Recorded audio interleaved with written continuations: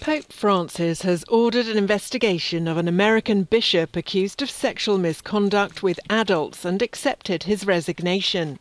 That's according to the Vatican and US church officials.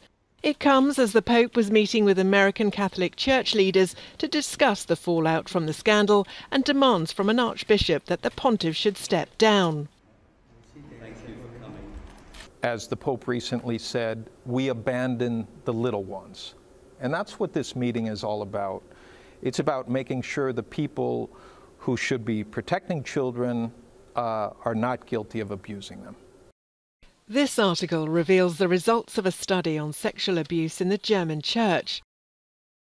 Between 1946 and 2014, there were over 3,000 victims of sexual abuse, mostly male victims, and over half of those were under 14. Confidence in the church in the United States, Chile, Australia and Ireland, where the scandal has hit hardest, as well as in other countries, have plummeted.